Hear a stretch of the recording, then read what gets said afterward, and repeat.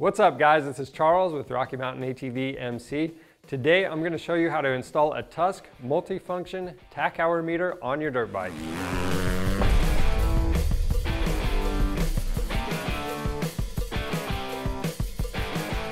Having an hour meter on your dirt bike is a must-have to help track your maintenance. If you don't know where to find your maintenance schedule, it's found in the owner's manual, and if you follow this, it'll help you get the most out of your dirt bike. So this Tusk hour meter we're installing today, it has several different functions. It tracks your total hours. It also has 4 different functions to help you track individual items, like you're going to have a different service schedule for air filter, oil, valve adjustment, piston replacement. So you can set 2 of them. They'll count down from a predetermined number to 0 and then tell you need to service them. And then 2 functions count up from 0 to however many hours you need. So the other cool part about it, it works with both 2 and 4 strokes. You just need to set the revolution counter up for that. And this bike we're installing it on today is our CRF 450R that we use for our Roadster Racing project. We just got done rebuilding the engine, which means it's a perfect time to install an hour meter so we track how many hours we actually put on this. So even though we're doing this on a CRF 450R, it's pretty much the same installation process for most dirt bikes. To do this job, you'll need some basic hand tools, rags, and safety glasses. For parts, we have our Tusk hour meter, some zip ties, and mounting. The kit comes with this double-sided sticky tape and a couple screws if you choose to do that. But we actually chose to go with a mounting that doesn't come in the kit. It's sold separately, but it's the Tusk hour meter mounting bracket. This simplifies the mounting process, and it's easy to see since it's in a highly visible spot in front of the gas tank. And if you want it, click on the link at the end of the video and we'll have it there. The first thing we need to do is to determine a mounting location for our hour meter. Now, a lot of people will mount it up here on the side of their frame. You can do that on either side, but our mounting bracket is actually going to be up here right above the gas tank. It's easier to find the mounting location now while we have everything in place. That way we don't mount it where it's going to be in the way of something else. We'll start out by removing the seat. The next thing we'll want to do is to remove this gas tank. Before you disconnect the fuel hose, make sure your fuel valve is in the off position.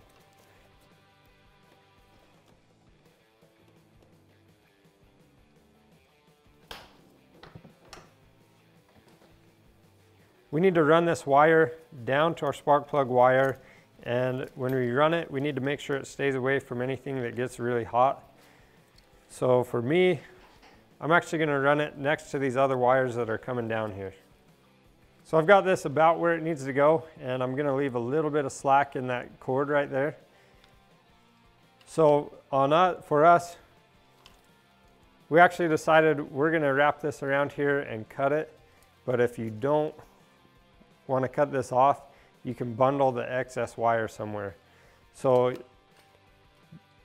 when we wrap this around the spark plug wire, this is actually what's picking up our signal. And when we do that, you need to leave several inches here to wrap around that. So you can wrap it around between 5 and 10 turns, and then we'll zip tie it on there. On some bikes, they have coil on cap. So for this style of coil, you're going to wrap it 3 or 4 times around here and zip tie it tight. Again, this coil doesn't fit our bike, so I'm going to go ahead and wrap this around our spark plug wire.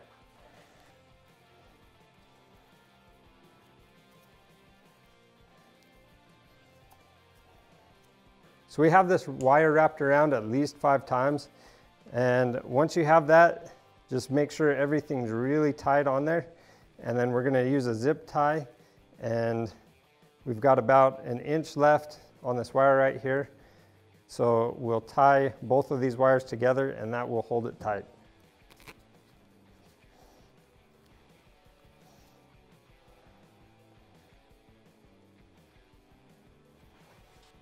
And we'll trim the end of that zip tie off, and then we can tie down this wire all the way up to our mounting point. So again, I'm just going to follow this wiring harness up to about this point, and then let the wire run over to where it's going to be.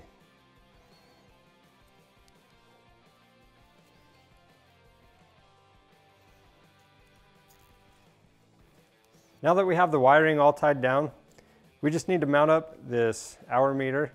And like I mentioned before, you have a few different options. If you're going to use this double stick tape that comes with it, you just put it on the back and you can stick it to the side right here, and you can clean up that surface with rubbing alcohol, or if it's not painted, you could even use some contact cleaner.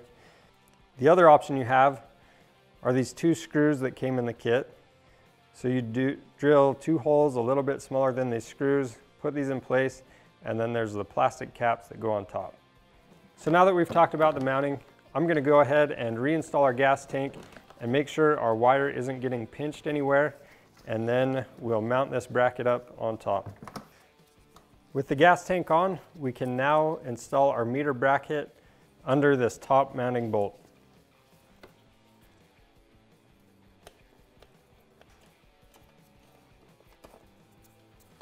Then we'll reconnect the fuel line.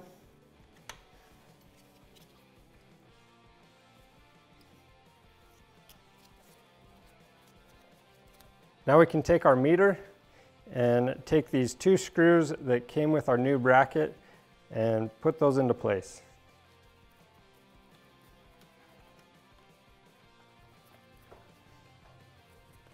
The last things we need to do is install the puke tube, and then we'll reinstall the seat and go ride.